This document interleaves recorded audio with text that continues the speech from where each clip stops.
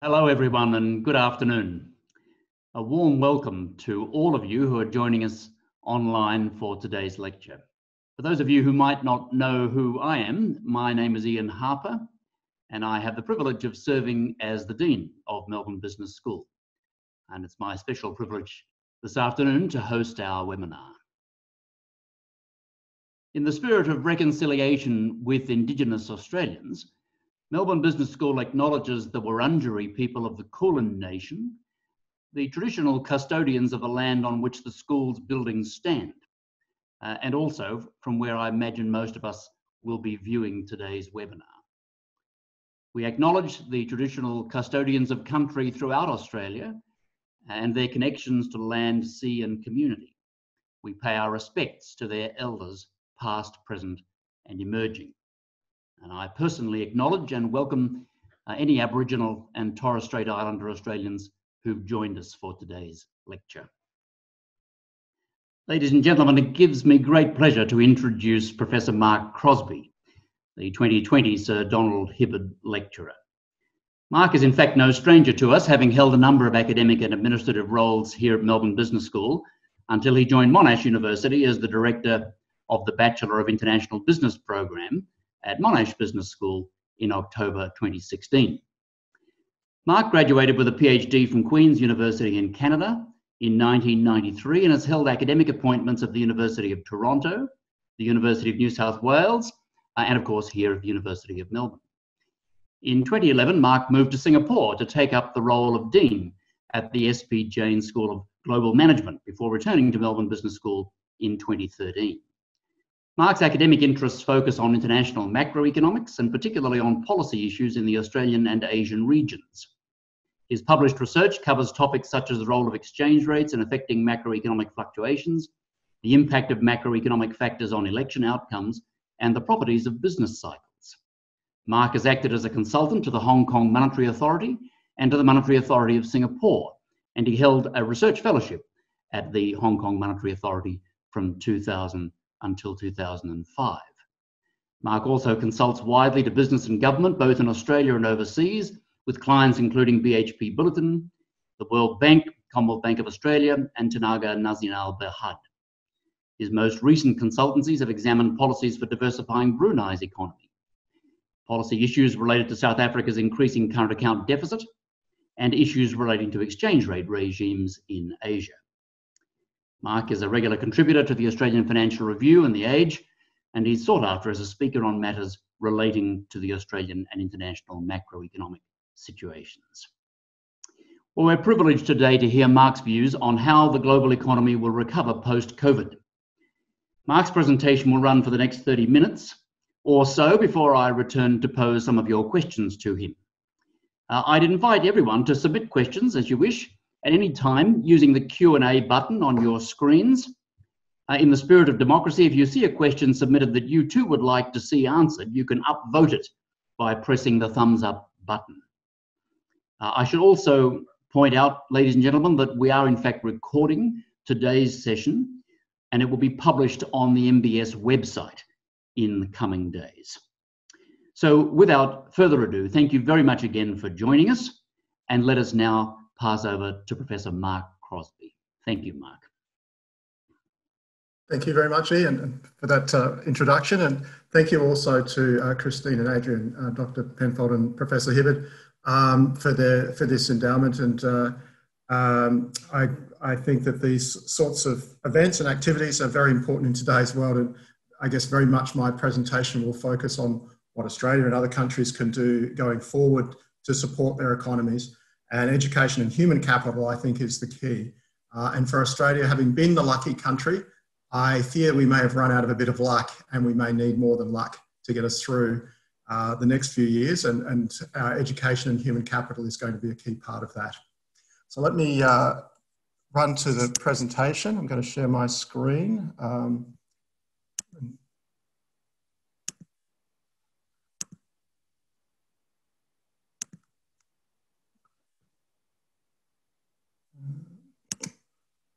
Okay, so hopefully you're all seeing my screen.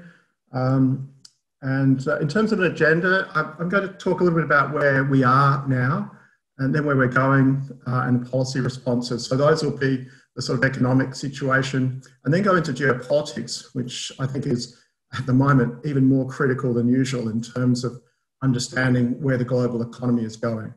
A couple of other issues. There's been quite a few questions come in with the registrations already, so I've tried to address a few of those in the presentation, and I've got a couple of other issues that I'll speak to at the end that I know people are very interested in, and then we'll take questions from you, so please feel free to send those questions in. In terms of where the economy is now and where we're going in the short run, I think the word unprecedented has been used very frequently in the last few months or so. And this event that we're seeing, the COVID coronavirus outbreak and the issues with economies, is truly unprecedented.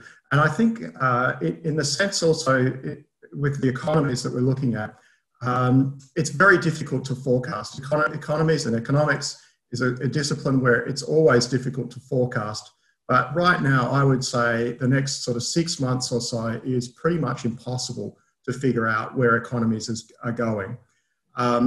What I've done is presented the OECD's forecasts for the next 6 to 12 months or so, till the end of next year. And you can see there's a wide range of variation in terms of their forecasts. And I think that reflects some of the uncertainty, but already what we've seen with the IMF and the OECD is updates of forecasts very frequently. There's just too much uncertainty to really know where we are while we're dealing with coronavirus. And even as we get through that, hopefully next year, I think there'll be a lot of uncertainty about the state of the economy through next year, and then we'll see what happens after that. So tell you where we are. Global GDP has fallen by about 10% in the first half of this year. You'll see wildly varying numbers, and this is such a large fall in GDP, it actually matters what people are reporting. And so you'll see some numbers that say that GDP has fallen by 40% in some countries. That's an annualized number, but it's a quarterly change in GDP, so it's sort of 10% over the year. The numbers are so different to what we usually see that they're quite difficult to interpret. I think what it's fair to say is that in most economies, I don't know of any that haven't fallen at all, but in pretty much every economy, we've seen very significant falls in GDP starting at the end of the first quarter of this year, and then a very significant fall in the second quarter. Normally with recessions, what we see is that the bounce back from recession is quite significant. So what we worry about as economists is, do we see a bounce back to the trend line that we were on prior to the recession, or do we see a recovery but no reversion to the previous trend line? Most recessions, until some of the very recent recessions, the global financial crisis being one, were ones where the reversion was quick enough and significant enough that we saw a reversion back to trend. So in the 1980 and 1990 recession in Australia, after that recession, GDP growth was actually quite rapid. Whether we hit trend or were close to it or not, who knows, but we got pretty close to back to what you could consider to be a trend after those most recent recessions in Australia. You can see here that the OECD is forecasting that that won't be the case. Even in their upside scenario here, we're 3 or 4% in terms of global GDP below what the trend line would have been at the end of next year. And that has significant implications for employment and other economic outcomes as well. So that's a very severe fall in global GDP. That's their upside scenario. And the problem, of course, is the mid-case scenario is worse than that. And the downside scenario sees global GDP about 8 to 10% below where it would have been in the absence of the coronavirus. And Australia is pretty much tracking along those kinds of lines.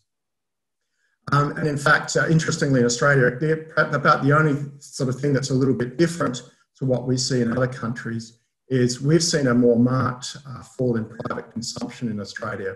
So this graph just shows the country outcomes as well as private consumption changes over the past 6 months. And you can see there for Australia, Consumption's fallen by 13 or 14% in the first half of this year, while GDP's only fallen by 6 or 7%.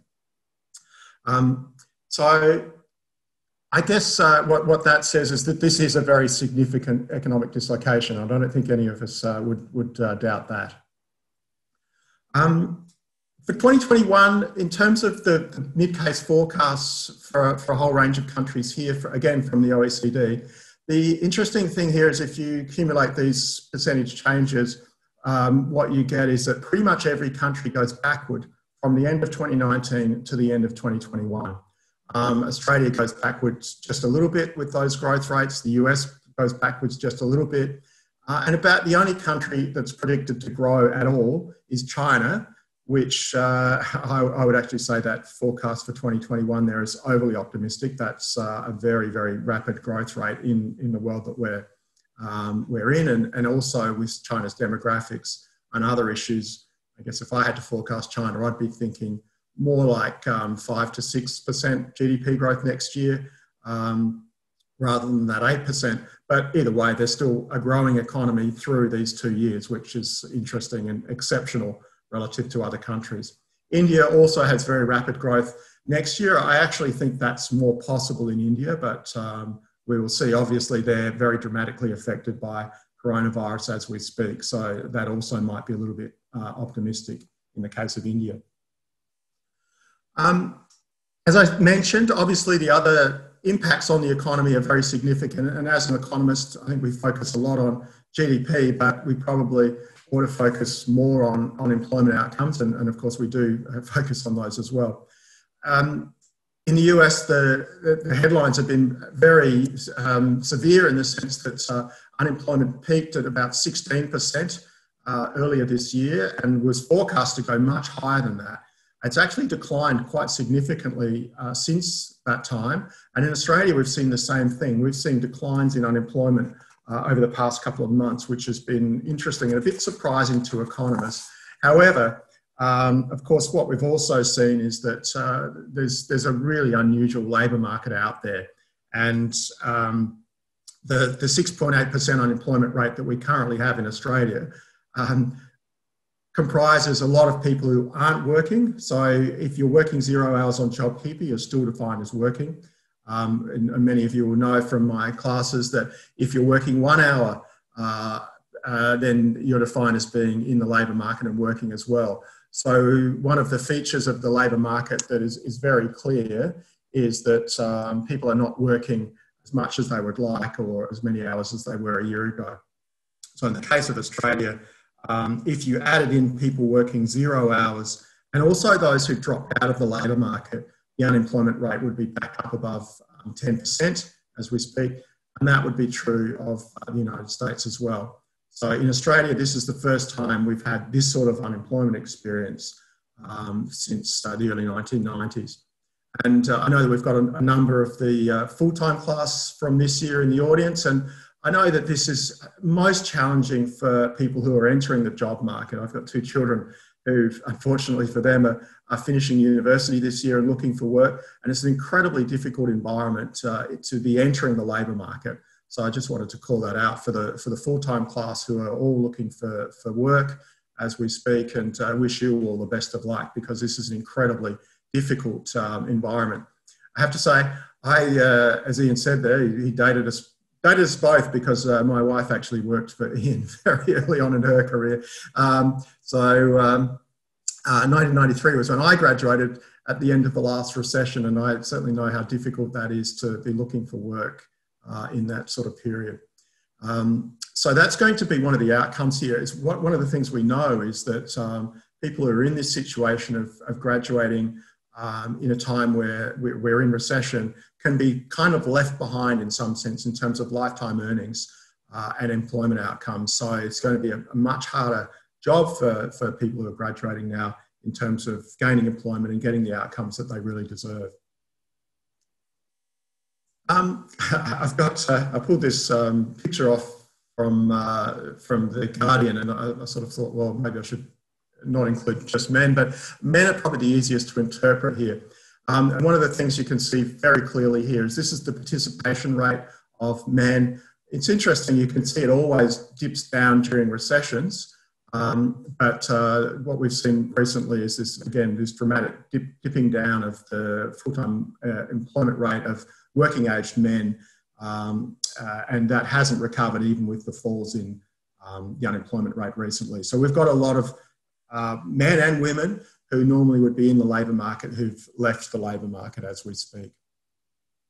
And what I would say as well on the slide here is the monthly unemployment numbers in most countries are going to be very difficult to read because of how do you interpret people who are on JobKeeper. Different countries have a lot of different schemes to support workers, and they make the interpretation of the usual unemployment numbers very difficult. So I wouldn't read too much into the falls in unemployment that we're seeing in many countries as we speak, and particularly because it now looks likely in Europe, for example, that we're going to see a significant second wave leading to further lockdowns. And so those unemployment rates are going to bounce back up and bounce around again over the next few months.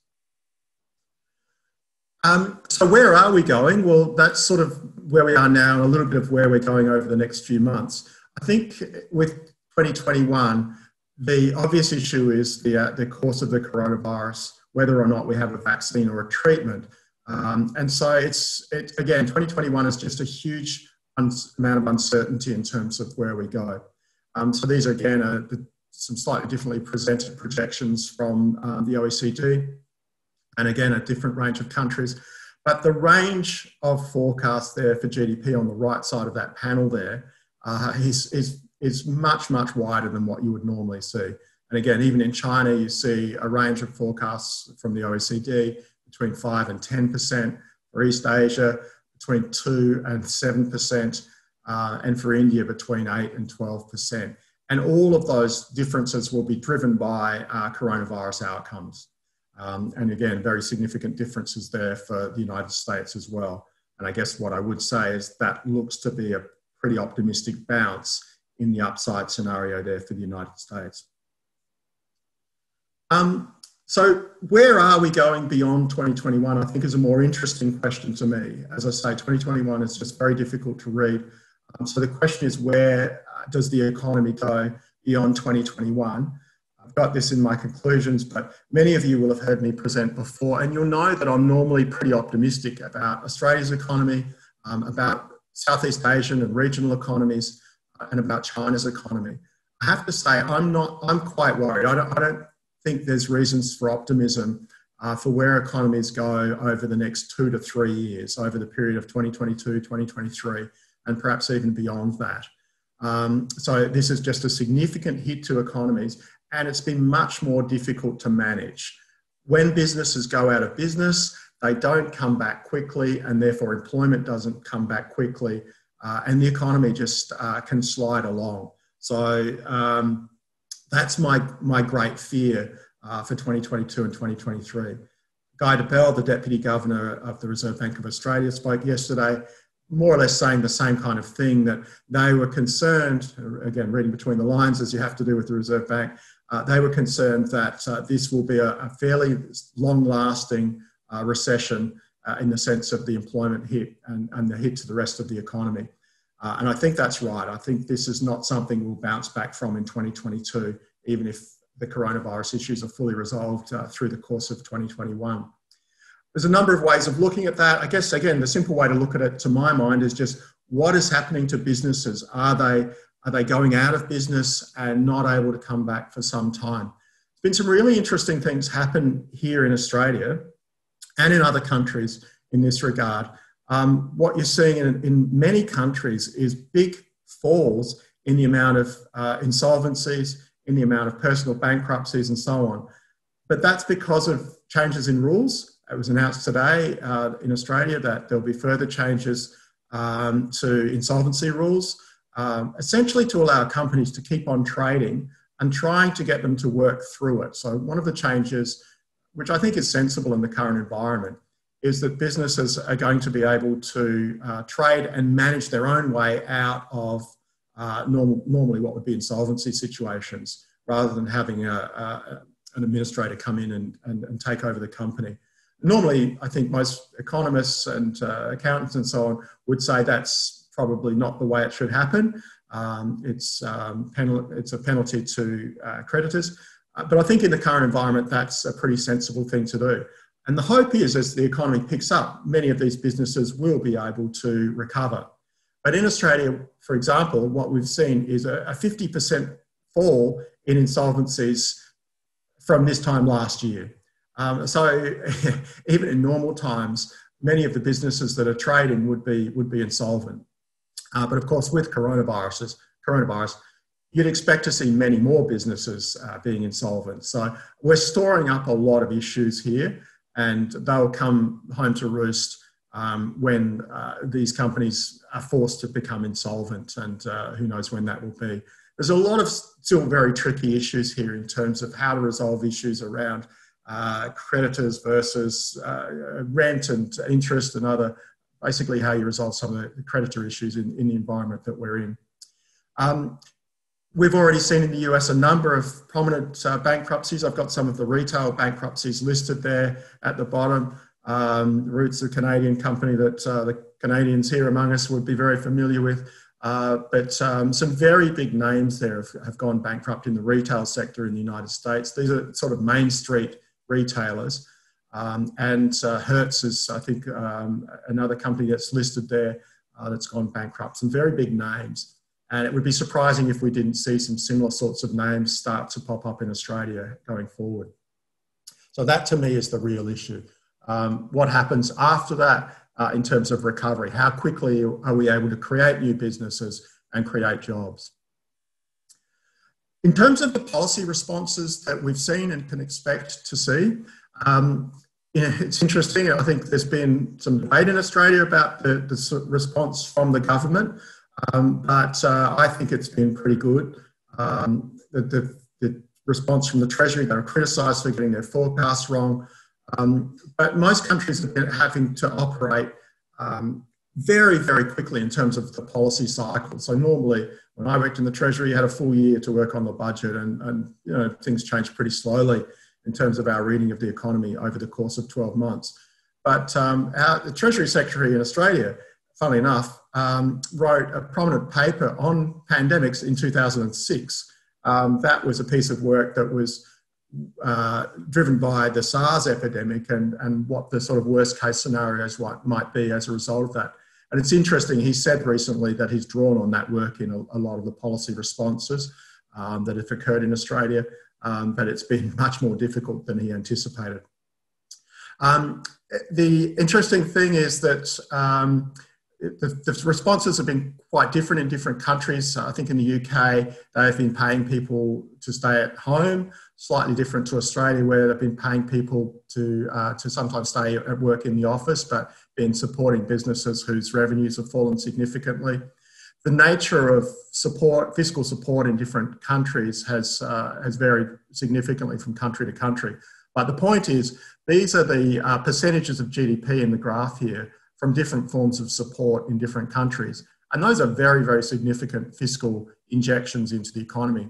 Interestingly, in Australia, it's about 11 or 12% of GDP, according to the OECD there.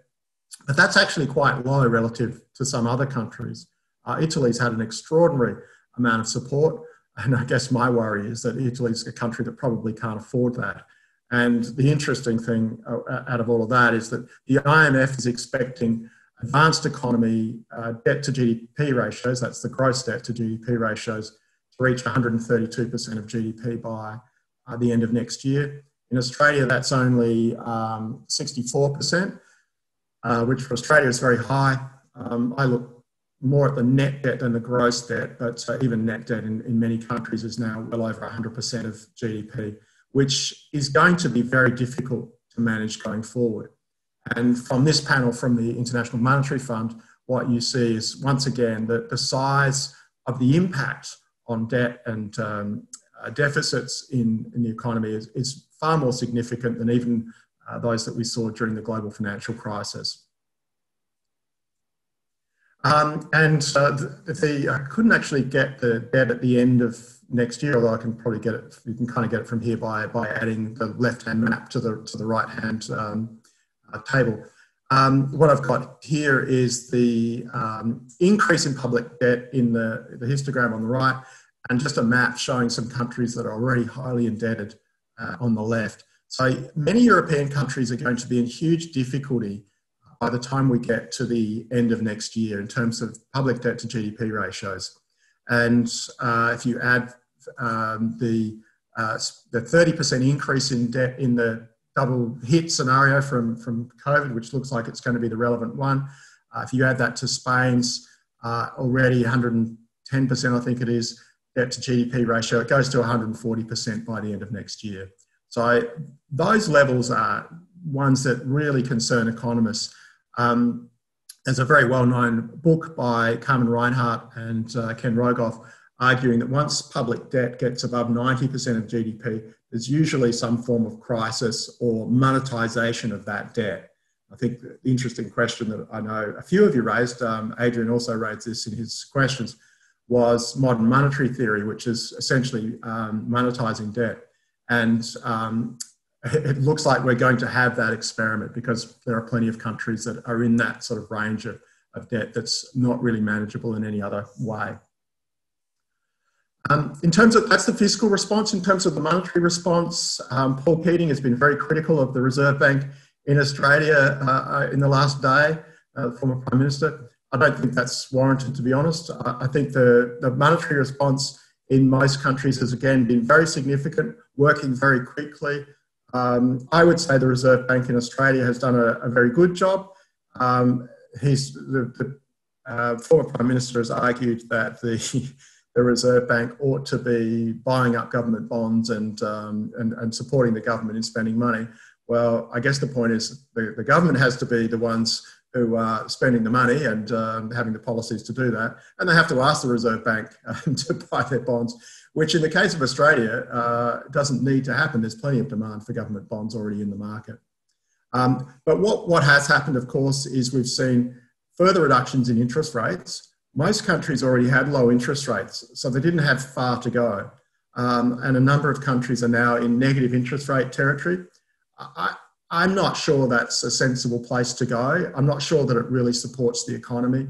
And it just really shows how sort of distorted the economy is if you get into that situation. In Australia, I guess the Reserve Bank has intimated that it's likely they will cut rates further from 0.25%.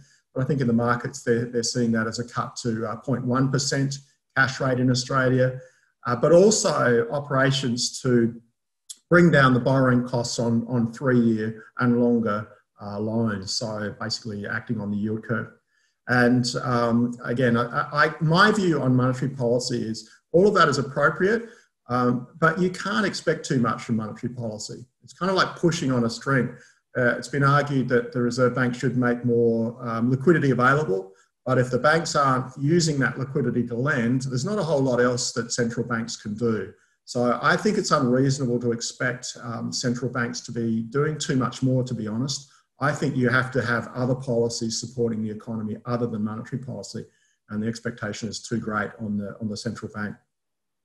The other issue is inflation over the next 2 to 3 years or so. And you're just not going to see inflation in the next 3 or 4 years. The Fed has announced that they want to get inflation up above 2%, and they'll sort of act on that in a policy sense.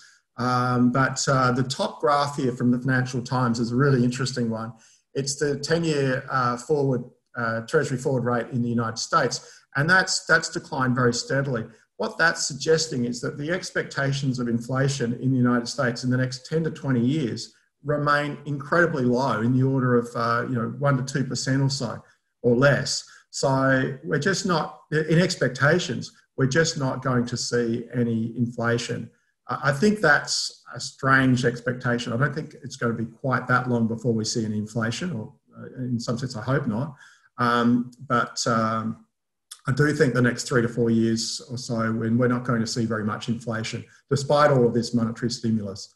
That, of course, does have implications for equity markets and property markets and so on. That leads into modern monetary theory, which is something that a few of you asked in your questions when you were registering.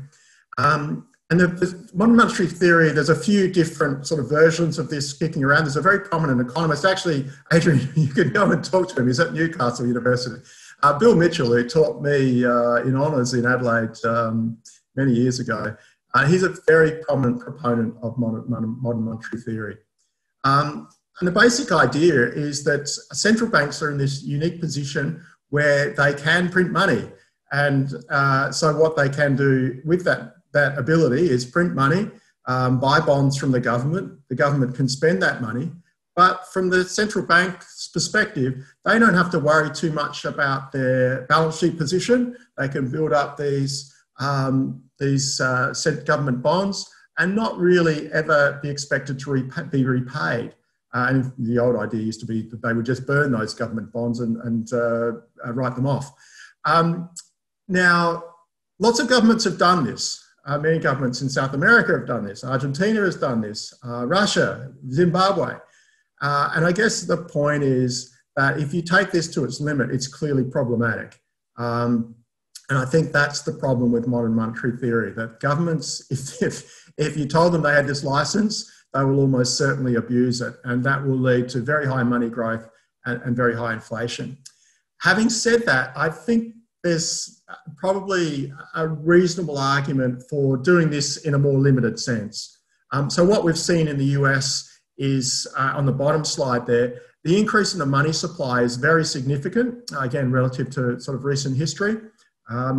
If some of that was converted into this sort of bond financed government spending, where the central bank is doing the financing, I don't think that would be hugely problematic.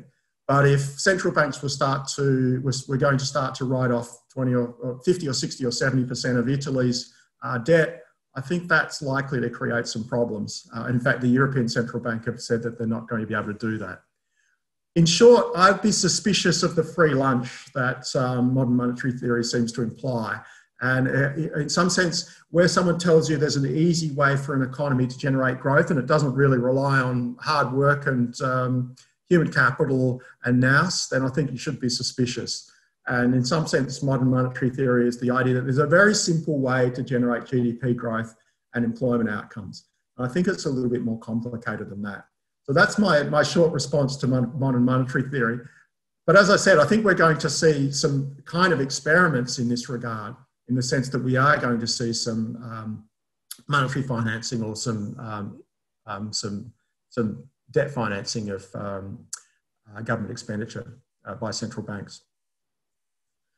In Australia, I thought I'd just briefly talk about Australia and where I see the recovery here.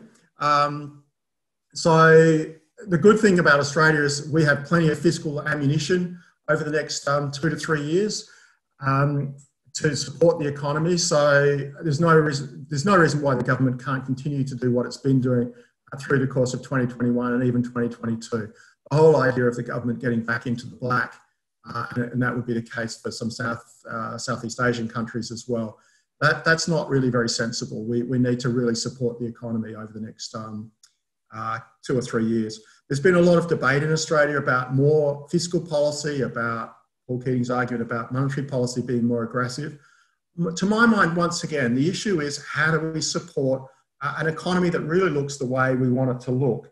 And that's a more innovative economy. In the case of Australia, we do need to pivot away from mining, away from a reliance on China. And that's the sort of thing that it's going to require quite a different pivot for the Australian economy. We got out of the global financial crisis because of China's demand for mineral resources. I don't think we can rely on that in 2022 and 2023. The chart on the left there just shows a measure, there's a few of these around, of how innovative and how productive an economy is. And it's interesting there that some of the most innovative economies in terms of innovations support to the economy are not large countries, not large economies. And so there's no reason why Australia couldn't be in that list of countries that is more innovative and relies more on high-tech, high innovation parts of the economy to support the economy. And that's a supply side focus that I think has been a bit missing in some of the debate about policy responses in Australia. And this is true for other economies as well. there has to be a supply side response in terms of supporting firms, supporting human capital development and so on going forward. So I've got just a few more minutes, I think, for the presentation. So let me keep on moving and move along to geopolitics, which is, again, related in the current environment to the economic outcomes because of the difficulty, I think, we're having in a lot of countries with negotiating and dealing with China in the current world. So a big question, I think, that arises with coronavirus, but it's really been in the picture since the global financial crisis, has been whether globalization is kind of finished or not. And I think the short answer is that it's going to be a very different type of globalization going forward, and it's not as open as what we saw up until 2008. And there's a couple of drivers of that. One is increasing inequality that's led to the backlash against globalization in many countries, particularly the US, but also, of course, the US-China disputes. That's really raised the heat globally. China also, I've got a slide on trying to understand China. I think, I'm not sure any of us understand Trump and what he's doing, but we kind of do understand it. Whereas with China, I think it's really important to understand why they're doing what they're doing. And China's policies under Xi Jinping have been very mercantilist, very nationalist, but they have been a follow-on from earlier policies. He's a bit more aggressive than previous leaders, but it isn't really a significant change in stance. It's just been more open in the last 2 years in terms of what's going on there.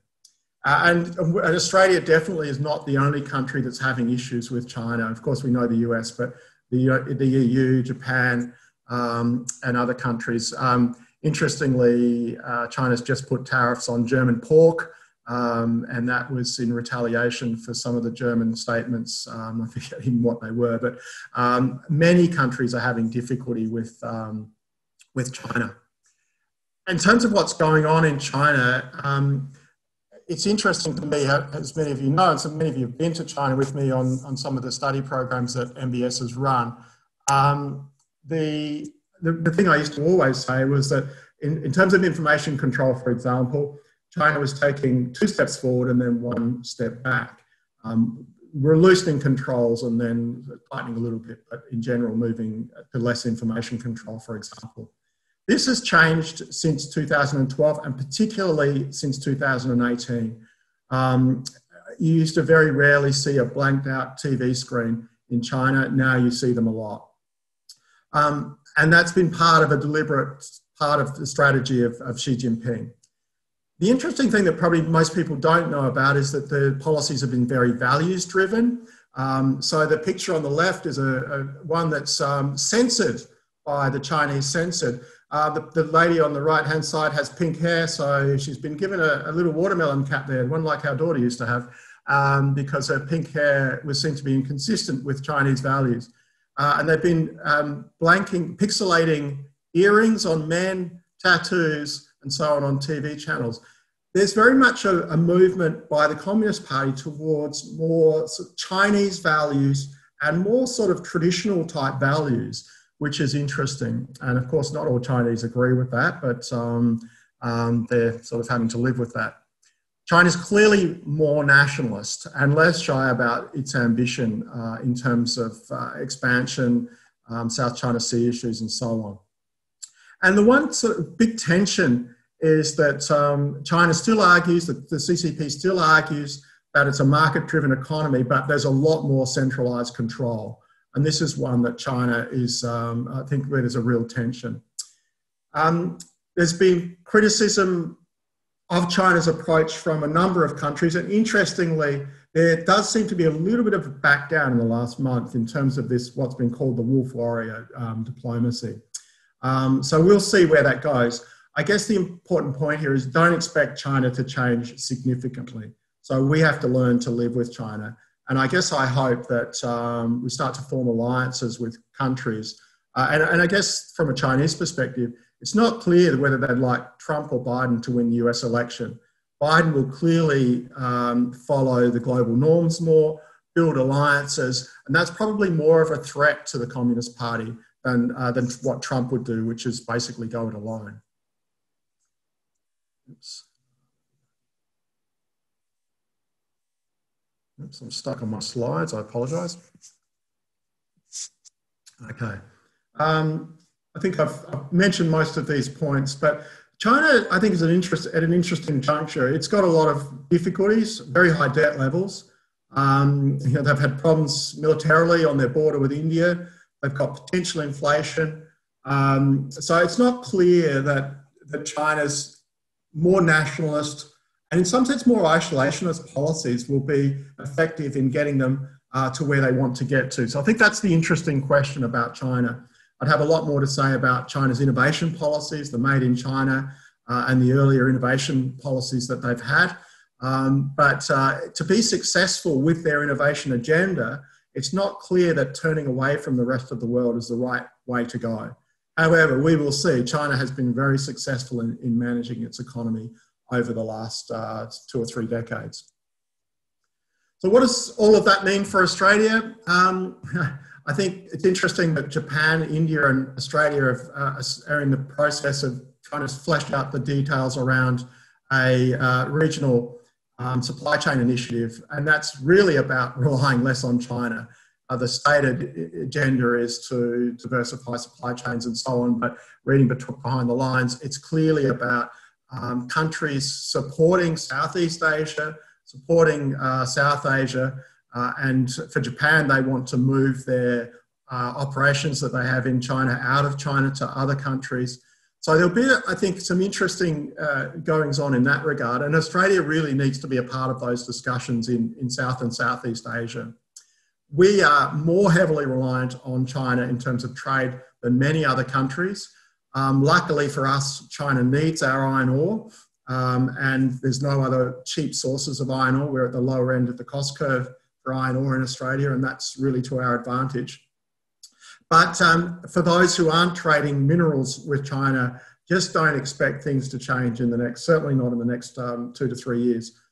Xi Jinping is presumably going to hold power after 2022 when the normal 2-term limit would have come into play. So he's clearly not going to change his mind in terms of how China progresses. And that's going to make trade with China just increasingly difficult. It will be interesting to see where that goes over the next 12 months or so. The US election will definitely have implications in that regard. A couple of other issues that people are always interested in, I think. One is the local property market. And here, again, I think, and this will be true of say places like Singapore as well, where international demand is very significant in the property market. Construction in Australia is about 12 or 13% of employment and about 9% of GDP. So it's very significant. And the fall in property demand that we're likely to see is going to put a significant challenge to our economy. So in Australia, the economy has been driven by construction and by mining, and the other sectors have sort of tagged along for the ride. So if we see demand from China slowing down, and then we see construction having difficulties, we're going to have a great deal of difficulty going forward. So the falls in immigration that we're of course seeing because of coronavirus are going to present significant challenges to us going forward in the property market. And also the equity market. I can't understand equity markets. They seem to be way too high in the sense that we economists think about them, where we think about the discounted value of future earnings driving equity prices. Clearly, liquidity is the big driver of equity prices at the moment. And the interesting thing about the little graph on the left there at the top is showing that every time there's a QE announcement in the US in an earlier episode, stock markets bounce or they bomb when there's an announcement that QE is going to end. So clearly the current QE in many countries is a big driver, and liquidity more generally, of equity markets. The fact that there's low returns elsewhere. But if you read The Economist magazine, you'll find plenty of arguments to make you question the rise in equity markets. My sort of rule of thumb is if taxi drivers are telling you about equity markets, it's time to get out. At the moment, retail traders are very significant in equity markets, and that is a red flag. Let me leave that one at that. So I hope that's sort of given you a little bit of the flavour of where I see the global economy now and where it's going, and the geopolitics. As I mentioned, I'm usually an optimist with regard to Australia's economy and Southeast Asian economies. Always be ups and downs, but we have a fundamentally resilient economy, one that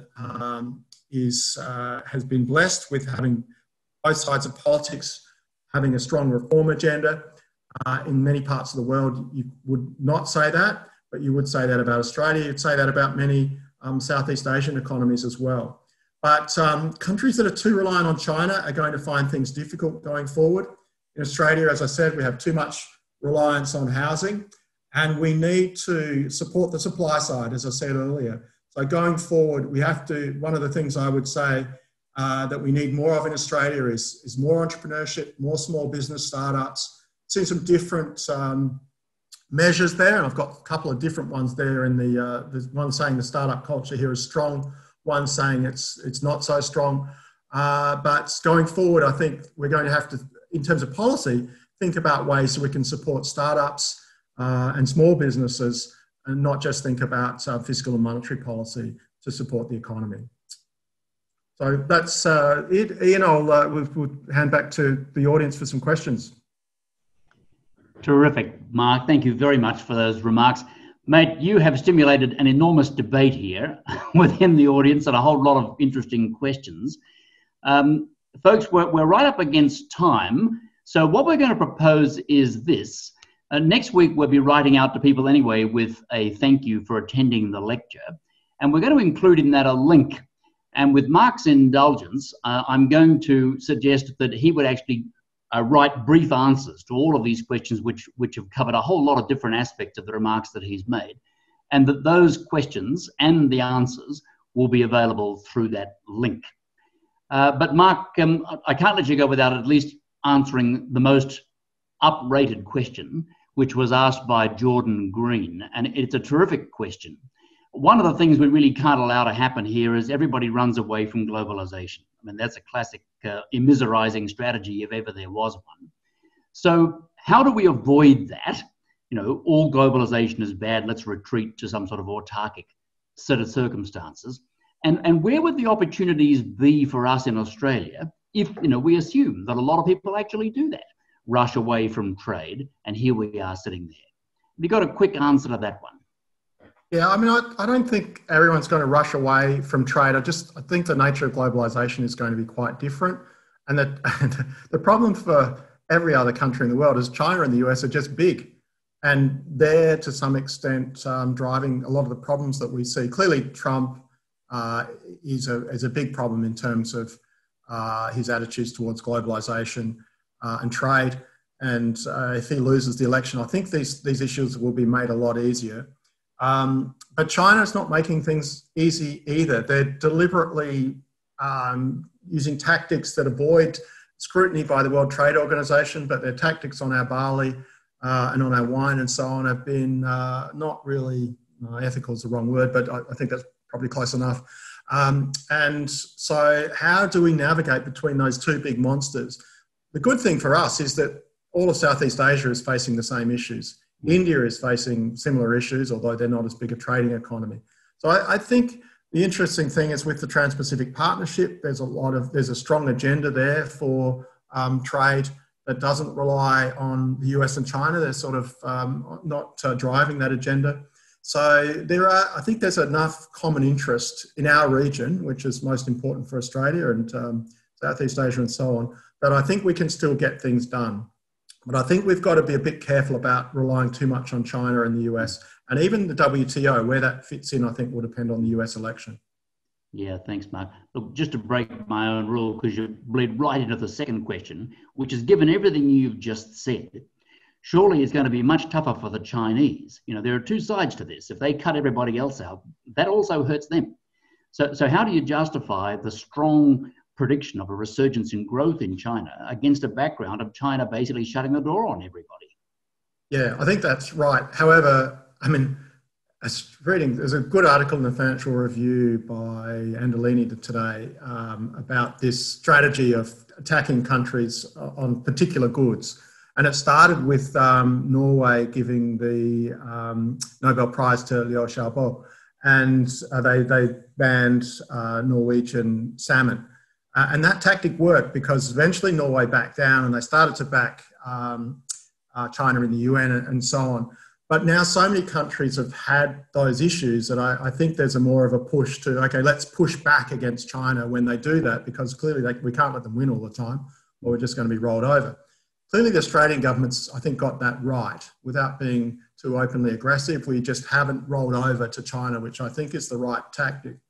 And from a Chinese perspective, I think you're right. I think there's a big risk to their growth. But we can't diversify in the next 12 months away from China. And so that's the issue. This supply chain initiative with India and Japan will take years, probably 4 or 5 years, before we have significant diversification in terms of supply chains away from China. And in the meantime, their growth is still being very strongly supported by exports and by links into the supply chain supply chains in the region. Sure. Mark, thank you very much indeed. As expected, such a big canvas, such a whole set of really important and interesting and timely issues. So on behalf of everyone, thank you very much for the effort that you put into preparing those remarks and giving us the benefit of your experience. Ladies and gentlemen, that'll bring us to a close. As I've indicated, we'll ask Mark to respond to all of the questions. I know it's frustrating when you ask questions you don't get an answer. We won't leave you there. We'll ask Mark to give you brief written answers, and they'll go out with our thank you note with a link that you can access from there. So thank you all once again, and warm thanks in particular to Adrian and to Christine. Certainly thank you for joining us to acknowledge once again the generosity of your late mother in the gift so many years back now in memory of your late father. And thank you all very much also for joining us for this afternoon's lecture. Before I go, there'll be a slide up now. We do have a full and varied webinar program, which I invite you to view on our website. But in particular, I want to draw your attention to the next public oration, which will take place on the 22nd of October, Thursday the 22nd. This will be the Charles Good oration, another wonderful occasion that the school celebrates every year, thanks to the generosity of Mr. Good. And this year, it'll be delivered by Martin Wolf, who many people on this audience would know. Martin Wolf, CBE, Chief Economics Commentator at the Financial Times. And Martin will join us from London to share a lecture entitled How to Save Democratic Capitalism, after which I'll facilitate an audience discussion. You'll find more details on the school's website, and we look forward to seeing you there, and very much hope that you can join us for that lecture as well. Once again, thank you very much to Mark Crosby, our Hibberd lecturer, and thanks to everyone for attending. Good afternoon.